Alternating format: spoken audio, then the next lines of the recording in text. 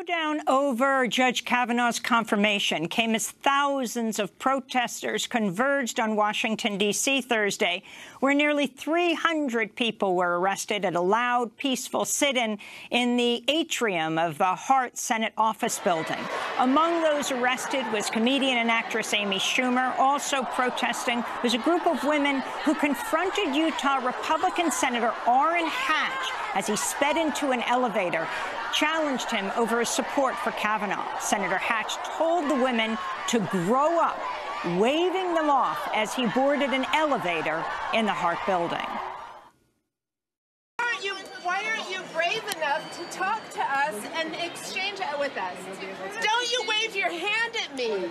I wave my hand at you. When you grow up, when I grow up, we grow up.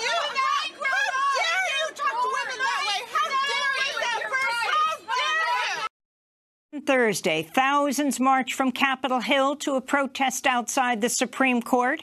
After headlines, we'll have more on Judge Kavanaugh's nomination with award-winning playwright and author Eve Ensler.